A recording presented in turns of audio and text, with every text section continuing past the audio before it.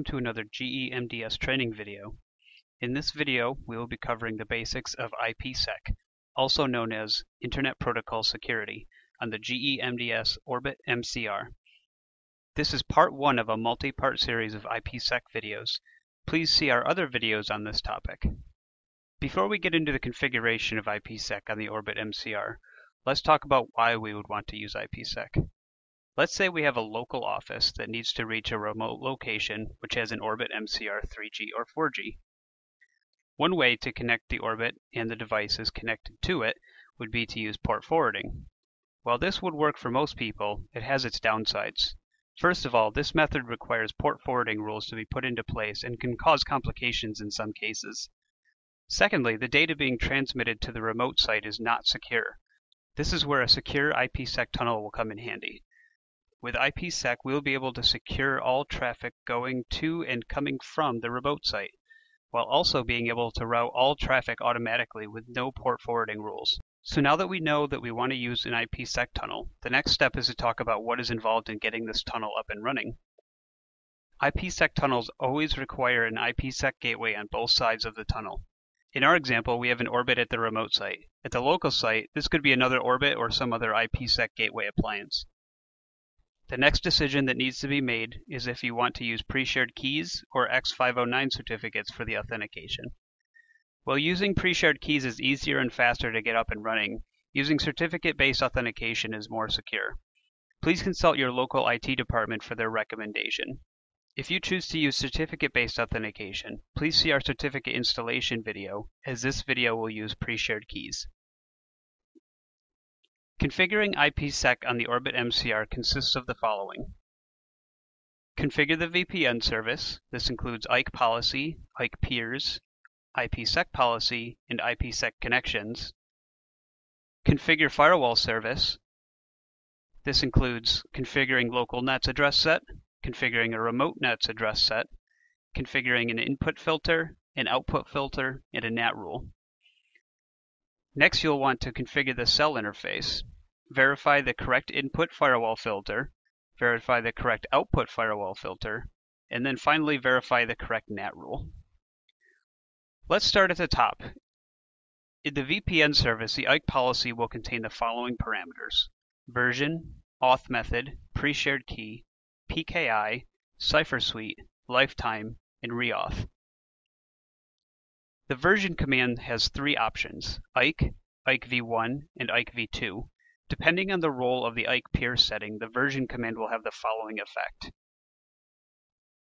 For example, if the Orbit is configured to be an initiator and the version is set to IPSec v1, it will only initiate connections using IPSec v1.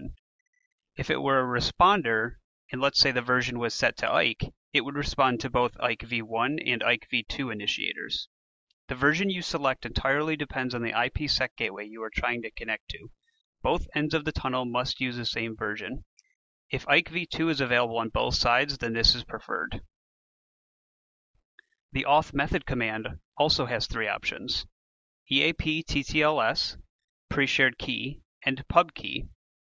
EAP TTLS is used for endpoint integrity. Pre-shared key uses a pre-shared key between the two IPSec gateways for authentication, whereas the pub key option uses X509 certificate-based authentication. The next command after auth method is pre-shared key. In auth method, if you had selected pre-shared key mode, this is where you would set it. Next is PKI. If auth method is set to EAP, TTLS, or pub key, this is where you would tell the device which certificates to use. Again, please see our video on loading certificates if this is the authentication method you wish to use. Under Cipher Suite, you will first want to give the Cipher Suite a name, as you can support more than one set of configurations. Next, you'll be given the following options. The Cipher Suite you create will be dependent on the equipment you are connecting to. For example, if the IPSec gateway on the other side can only support AES-128 encryption, then on the Orbit you will need to set the encryption algorithm to AES-128 CBC. Both sides of the tunnel must match. For most setups, the IPSec policy lifetime can be left at the default of 180 minutes. If you wish to override the default, you can set this value within the range of 15 to 1440 minutes. The reauth parameter, when set to true, can be used to force the peer to re-authenticate when the tunnel is rekeyed. The value is false by default, and for most purposes this can be left at the default. Now that we have covered the options in IPSec policy, let's move on to the IPSec peer setting. After you give the IPSec peer a name, it consists of the following parameters: Dpd-enabled, Dpd is also known as dead peer detection, Dpd-interval, IPSec policy, local endpoint, local identity, peer endpoint, peer identity no IDR, and role. Dpd-enabled can be set to true or false. If it's set to true, an established connection will be cleared on detecting a dead peer. If it's false, you're basically disabling the function. Under Dpd-interval, this is the time in seconds of the dead peer detection interval. Next is IPSec policy. This will be the name assigned to the IPSec policy we previously created. Under local endpoint, you have the option for address, any, or FQDN. Under local identity, you have the option of address, default, distinguished name, FQDN, or user FQDN. Under peer endpoint, just like local endpoint, you have address, any, and FQDN. Next, under peer identity, just like local identity, you're given the following options. The next setting is peer identity no IDR. This can be true or false. If it's true, this prevents the initiator from sending the IDR in its IPSec auth request and will allow it to verify the configured identity against the subject and subject alt names contained inside the responder certificate. Otherwise, it is only compared with the IDR returned by the responder. The IDR sent by the initiator might otherwise prevent the responder from finding a config if it has configured a different value for its local identity. If you set this to false, the initiator sends the IDR in its IPSec auth request. The final parameter under IPSec peer is role. This can be the initiator or the responder. The initiator will start the connection to the peer, whereas the responder will just listen for a connection. Now we can move on to the IPSec policy. After giving the IPSec policy a name, you will have the option to set the following two options: cipher suite and lifetime. The IPSec cipher suite will be configured similar to the IPSec cipher suite. The IPSec lifetime is the time which the IPSec security association expires. After creating the IPSec policy, we can take a look at the IPSec connection. The following parameters can be set: Failure-retry-interval, filter, host to net, IPSec peer, IPSec policy, is out-of-band IMA, local IP subnet, NAT, periodic retry interval, and remote IP subnets. The failure retry interval can be set to change the connection retry time. The filter option can set input and output filters, the same way you can set filters on any other interface on the orbit. Please see our other videos on this topic. It is recommended that you set the input filter to in trusted and the output filter to out trusted.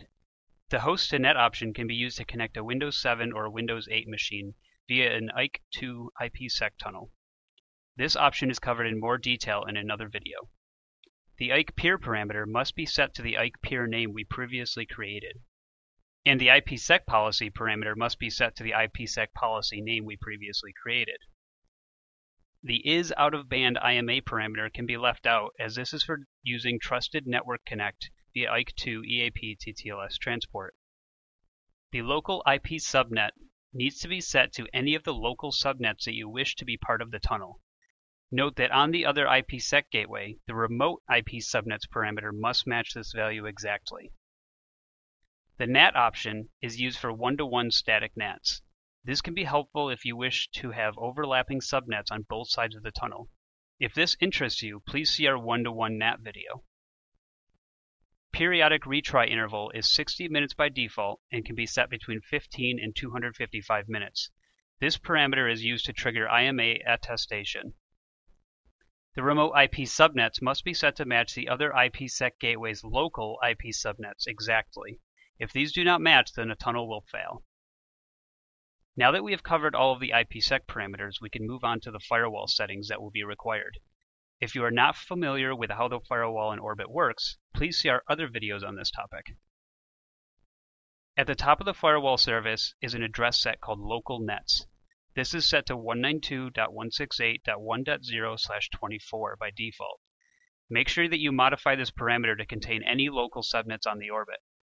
So for example, if you change the bridge configuration to some other subnet, make sure that you include this new subnet in the address set. Next, you will want to create a new address set called remote nets. This will contain any subnets on the local side of the other IPSec gateway. An easy way to configure this is to match the remote IP subnets that you set in the IPSec connection. By default, the cell interface uses the rule in untrusted for the input filter and out untrusted as the output filter. It is recommended that you simply modify these two rules and do not create new ones. If you had set the input filter and the output filter in the IPSec connection to in-trusted and out-trusted, then you will not need to change the out-trusted rule, as it has been configured for you already. You will, however, need to modify the in-untrusted rule. You will need to create a new rule to allow IKE destination traffic in, and another rule to allow ESP traffic into the orbit. Lastly, in the firewall service, we will want to modify the source NAT rule to masquerade any non-tunnel traffic and to not masquerade any tunnel traffic. The commands to do this are all covered in the next video. Next, you will want to verify that your cell interface is using the correct input and output firewall rules, and it is set to use the mask or MASQ NAT rule. Finally, you will want to enable the VPN service, and your IPSec tunnel configuration is now complete. This video only covers the concepts of IPSec within the GE-MDS orbit MCR. The next video will show how to configure the orbit. Thank you for watching another GE-MDS training video. For more information, please see our other training videos and check out our website at gemds.com.